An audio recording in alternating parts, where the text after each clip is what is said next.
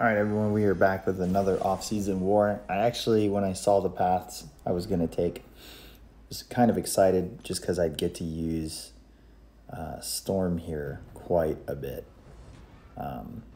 So here, I'm on path 5 in both sections.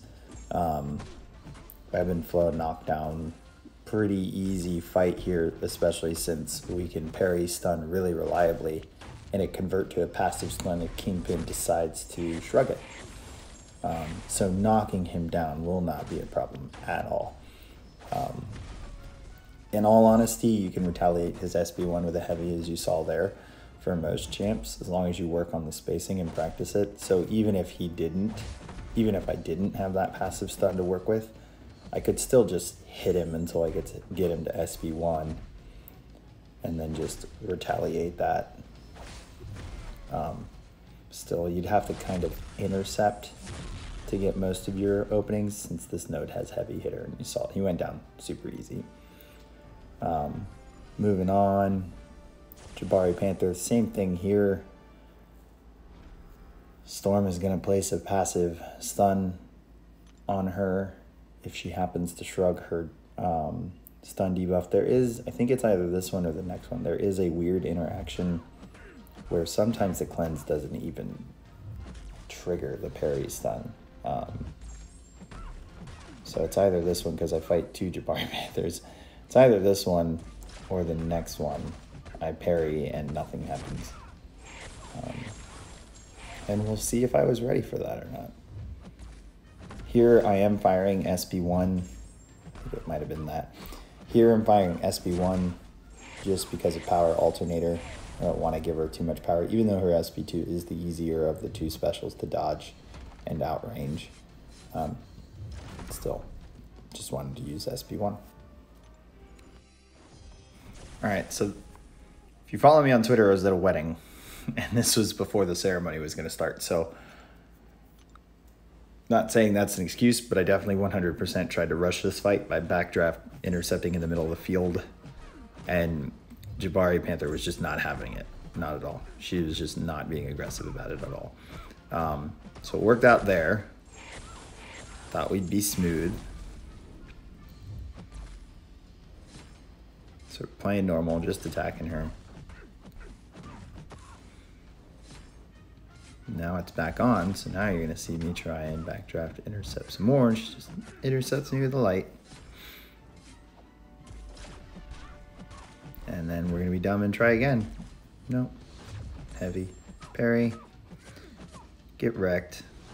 Maybe we'll try it again after we bait out this SB1. Nope, she just wants to keep throwing heavies. Finally threw it. All right, let's try it in the middle of the field. Nope.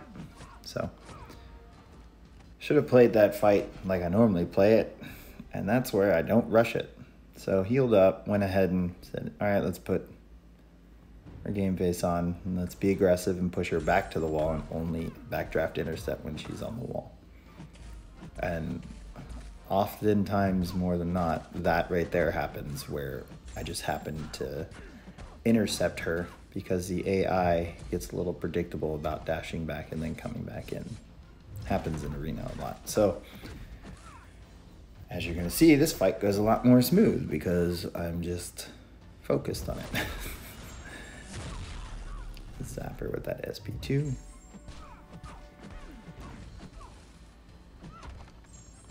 And down she goes. So, missed the block there. Woo. Other reason I was excited about this war was Kitty Pryde. So, get to test out Silver Centurion against her on Ebb and Flow Intercept. And I think I screw up once. I do a medium, light, medium after we're locked on for some burst damage. Even though I don't have that many plasmas, I just kind of play this fight with the flow of battle. I don't try to build up as many plasmas as I can and hope that there's enough there when I throw locked on with SB2 that we can pause a lot of them and do a lot of burst damage. But what you're gonna see is that I don't think I end up with more than 3. Just because I decide to bait out a special 1 before pushing her too far to special 2, and then the locked on timer getting eat up. So benefit, as I talked about before, is that Silver Centurion doesn't crit, so no prowess from there. As long as we play stun immune, then we don't have to worry about any prowess. And therefore she'll never phase during the fight. You see me use SB1 to refresh that locked on so that we can continue to do some burst. And I think it's right here. I go medium, light, medium, and then just didn't block. So got it up when she threw SB2. Lucky for us. Gonna throw another SB1. Nope, I'm gonna end it right there. So a short war for me, didn't take much. As I said, I was at a wedding, so not a bad test run. Thanks for stopping by. Keep your eyes out for the next one.